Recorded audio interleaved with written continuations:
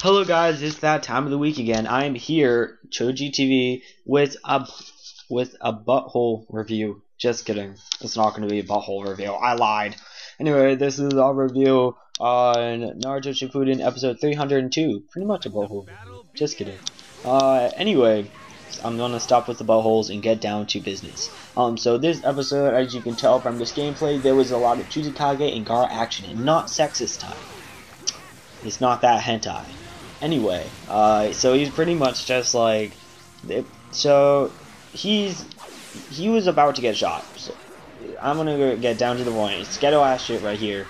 Mizukage was about to get shot, and Garra decided, in the meantime, to end up making him that actually not him, and making that a shadow clone. So he was like around the corner, like, "Wahahaha, you didn't kill him. You didn't." It was like Sandception, I swear. But he ended up doing that, and all of a sudden, like, this bullshit happened, and they're just like, "Ooh, hey, let's go to try to kill this bitch." And then all of a sudden, he's like, "Nope, let's not let you try to kill me now. I'm just gonna try to go with the flow and, you know, try to kill all you bitches." So he decides this, and by he, I mean the second Mizukage, which is pretty much, as you saw the last episode, it's pretty much that fight. So they're in that fight, and they're just like, all being bitch niggas, and just being like, "Oh no, let's attack him." So Garra's pretty much attacking him. Second Mizukage is an asshole, and he's just like, "You know what, I'm not gonna, you know what, you know how I was trying to help you? No, I'm not doing that anymore. I'm dick." And then, like, there's like, the fuck? You're an asshole. Like, don't do that. That's not what you do, second Mizukage. So they were pretty much just all, just like, "You're BS. Your mom's fat," and stuff like that. And then all of a sudden, like, Garra decides, while this is happening, they're pretty much like trying to capture the second Mizukage, but this stupid ass clone won't get away, and he's keep on attacking, and then it keeps on hailing, and it keeps on like blowing up into steam, and it's like the total bullshit annoying ass thing ever. And I feel bad for them, because I'm just like, wow, I would hate to deal with that. But eventually Garra, the smart ass that he is, ends up doing that, and in the process of that, like, something in the total background, whatever, after, like, they defeat Mu, like, quote unquote defeat, they end up figuring out that during that cool ass Rasengan that we all thought that he was going to die, he ended up not dying. It was a total BS, and we thought wrong, and he did die. So pretty much, he used fission, as they call it, to, like, make another clone, the clone, and he made his real self hide under the rubble, and that thing that's being sealed isn't real.